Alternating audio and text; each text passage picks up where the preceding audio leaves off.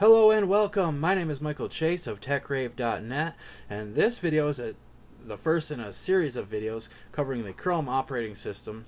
So if you've just gotten your Chromebook and you're looking for a guide to get you started, kind of get you familiar with some of the ins and outs, but not get overly technical and difficult, this video is probably for you. So I'm going to assume that you have your Chromebook set up and you have internet connectivity, and maybe you're kind of searching on YouTube right now to get a guide or some tips and tricks on how to get this thing going and get the most out of your Chromebook. So basically I'm going to just kind of show you my setup here. We have, this probably looks a little bit different than yours, I want to say, first of all, because I have this customized geared towards my needs, and if yours doesn't look like this, don't worry. It's just basically these icons up here are links to various websites that I utilize, but don't worry if yours doesn't look like this. It certainly probably will over time, but right now we're just going to focus on some of the basics. So I'm going to minimize this and talk about what the Chrome operating system actually is and does. So basically, this machine doesn't actually install and run software like it does on a typical Windows or a Mac machine. All of your applications are web driven, so everything that you use is stored on the web. So your applications are going to be, instead of downloaded, they're going to kind of work like a link, kind of like a website that you click on, and it opens up a window in your Chrome browser. So if you're familiar with the Chrome browser on a Windows machine or a Mac machine, you're going to be probably pretty comfortable with this. So in order to get over to some of your applications, you're going to get familiar with this store bag that has everything you're going to need to run your Chromebook. So you really want to get familiar with this guy. So what I recommend is that you come over here and you look. There's various categories over here, but you can kind of decide for yourself. They have recommended, popular. I like to tell people to click on popular because it's what people are already using. So you can kind of scroll down and see what they have here.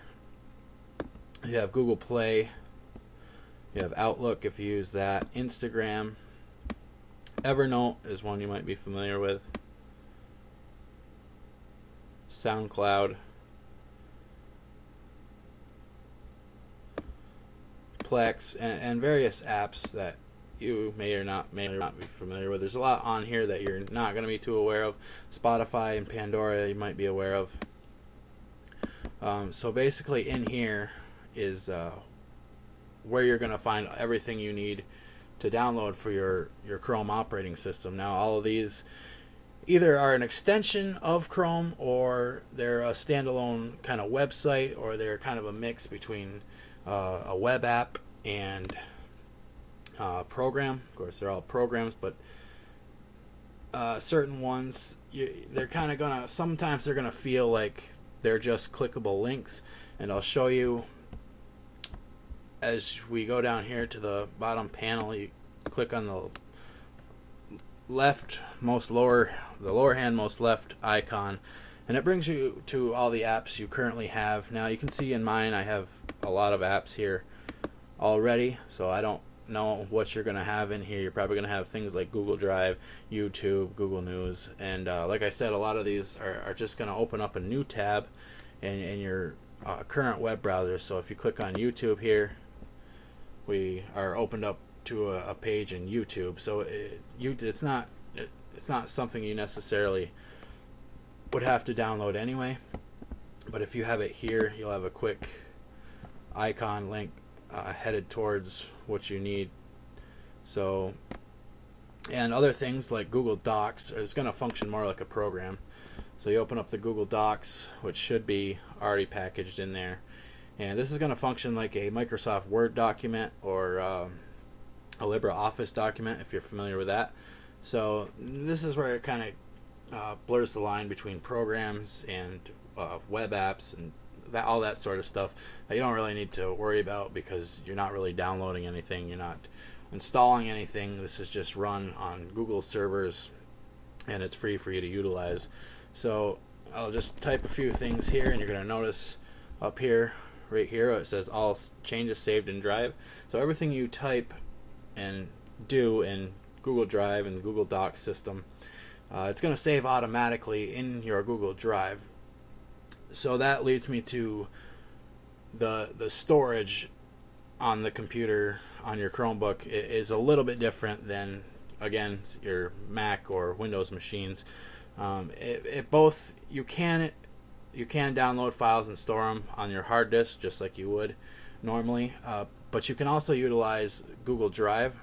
So Google Drive is, think of Google Drive as your hard drive but in a different space.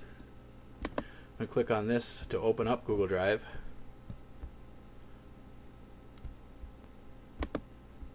As you can see, I have several folders and things on here, files that I use across different machines, different signed into the same Chrome web browser, but just on a different machine. And that's one of the great parts about Google Drive. So if you just bought your new Chromebook, you'll have, I think it's 100 gigabytes of free storage.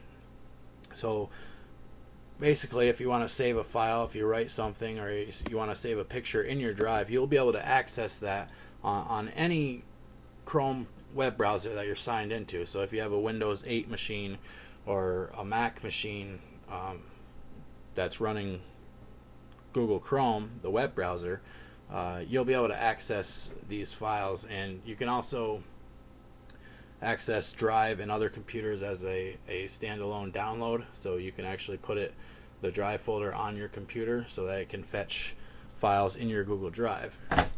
Now you can also save files just like you normally would, and that's going to go in there's going to be a file folder kind of icon. If you don't have yours yet, that's okay. As soon as you try to save something, it will bring up this screen, and it'll ask you if you want to save in Google Drive, which we just talked about, or your downloads. Now the downloads is stored on your hard drive just like it would on a regular PC.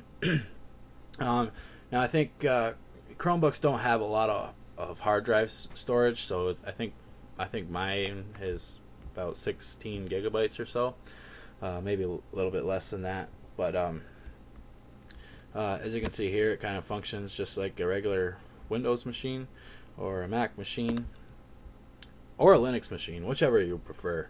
So I have a few photos in here. This one's a screenshot, and I just want to show you something real quick. Now within this function, well, I don't have the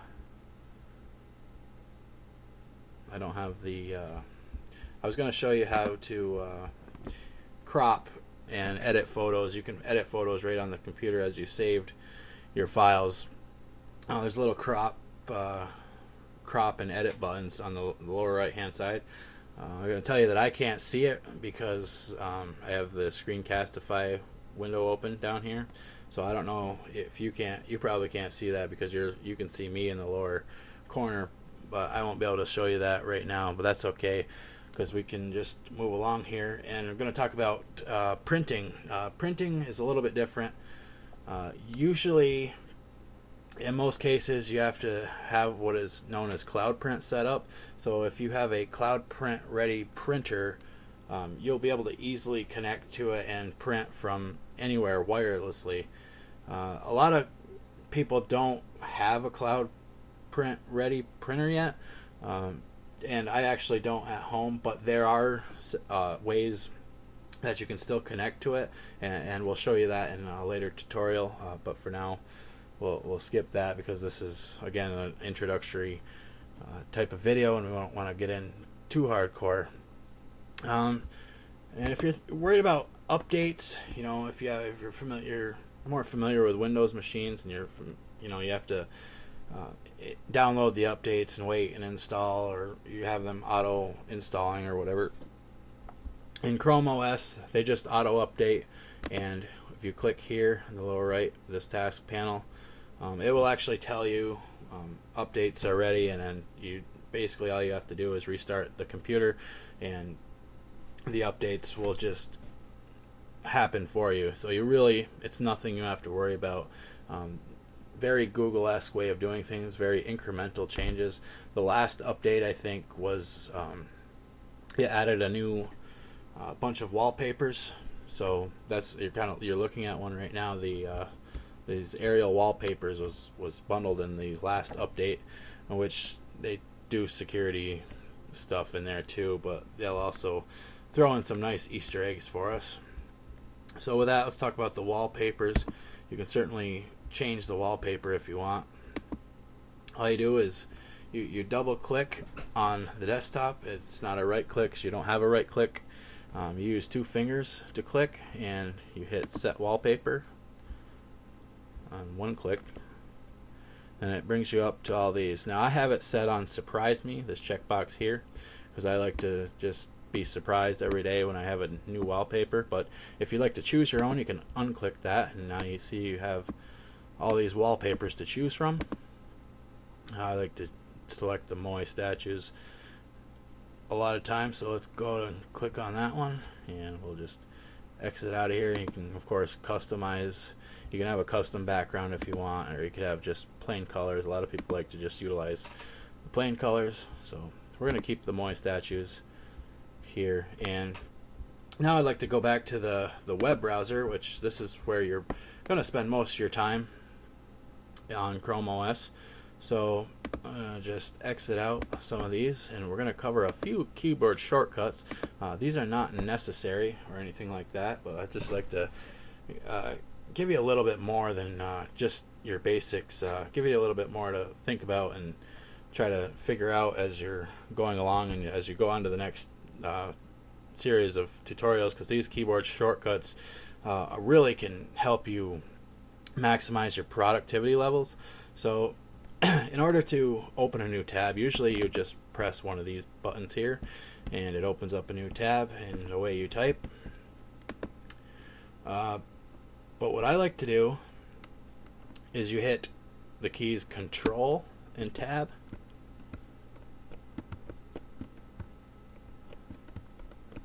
Oh wait, that's not right.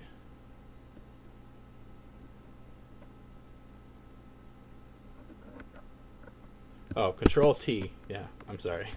Control T opens a new tab, and Control W closes the tab. So you kind of, if you want, you can do it on yours. Just hit Control and then T, and that opens up a new tab. Okay, and Control N, that'll open up a new window for you. So if you just need a fresh start, a clean slate, you just hit Control N, and it'll open up a window for you. Back to our main screen now. If you hit Control Shift N, that opens up a new incognito window. Now this is basically, so what it really does is it doesn't keep track of where you are going. So this isn't useful on the other end for other people trying to see what you're doing, but on your computer, if you type in a website here, it does not get saved into the history.